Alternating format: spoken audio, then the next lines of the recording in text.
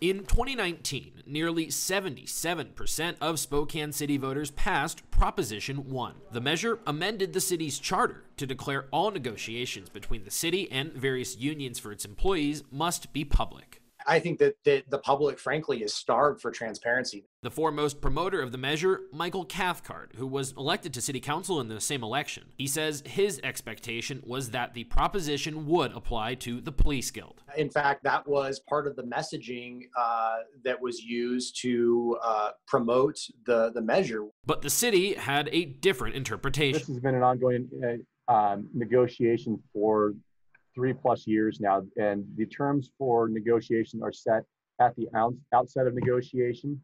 So to come back in the middle of the process is something that both sides have to agree to do, and it wasn't something that was possible in this case.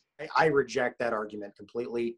The charter measure, or the charter amendment specifically, did not delineate between ongoing negotiations or new negotiations. There was no reference to that at all. Cathcart says he can accept some gray area in another argument, that the actual negotiation phase was already over and technically the contract was in the mediation phase. But as it stands, the contract is near finalized and will be voted on by the city council on Monday. And it's become a flashpoint for a broader debate about police violence, with many local protesters honing in on the contract as a symbol of insufficient accountability. Had these negotiations been public, I really think that there would be less concern over this contract at this point in time.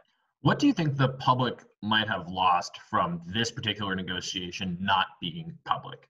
I think had they been public from day one, I think the community support for the independent oversight would have been strong enough that I think these negotiations would have wrapped up sooner. If the council rejects the contract, though, there's a chance it would go to arbitration rather than be completely rewritten. And regardless, because it's so overdue, it'll expire at the end of the year and new negotiations will have to start up again very soon. Both the administration and the council expect those discussions would be public. I believe that there is a lot of support in this community to ensure that the next round of negotiations, regardless of this contract, are fully transparent to the public and that everybody gets to know what is being discussed and how it's being discussed. The Police Guild did not respond to a request for comment today. In Spokane, Casey Decker, KREM 2 News.